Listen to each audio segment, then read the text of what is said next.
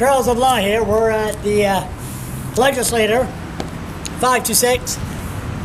They were very busy here today. We got a new government.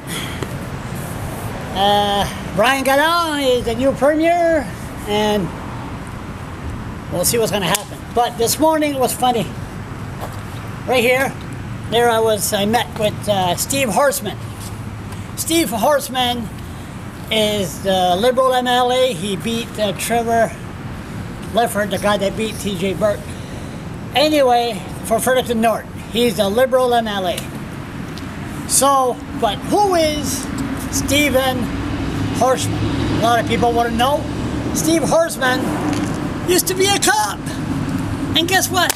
The Fredericton Police Force. Now, never once have I blogged this guy during the election.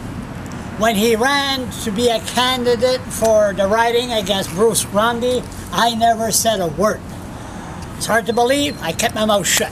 A former cop running, you'd think I would have, whoa, everybody knows what I think about the Fredericton Police Force. But anyway, so he smiles a lot. Nice guy. I even, I talked to him, sat down with him, coffee, very nice guy. No question, his wife, Quebecoise, from La Gaspésie, but nice, no problem. So he has good public relations skill, has no choice. He's a cop, former cop. So I saw him this morning.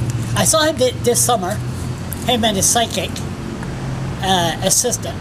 And I said, what have you been doing? Oh, we're going door to door, blah, blah, blah. Then I told him, that was last June. The Liberal Party is good. The Liberal Party will be the next government, and you are going to be the Minister of Public Safety. And I'm going to hunt you down on the street like you never been hunted before. He looked at me, hey, can you write the question in advance first? I said, there's no question in advance. I got lots of questions, but they'll be on the spot. So this morning, right here, I saw him. You'll see the picture on my blog.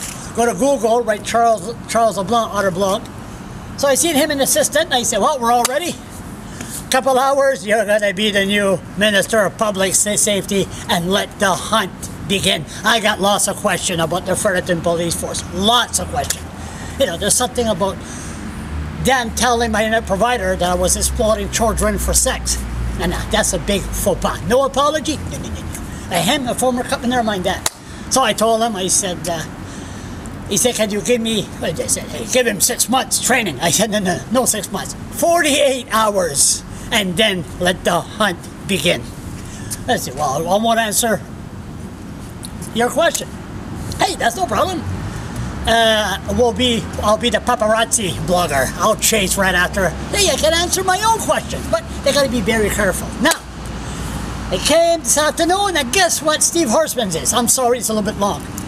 Steve Horsman, I was right, Minister of Public Safety. Steve Horsman is also the Deputy Premier of the province, which makes him the second most powerful person on cabinet. And Steve Horsman is also the Minister of Justice.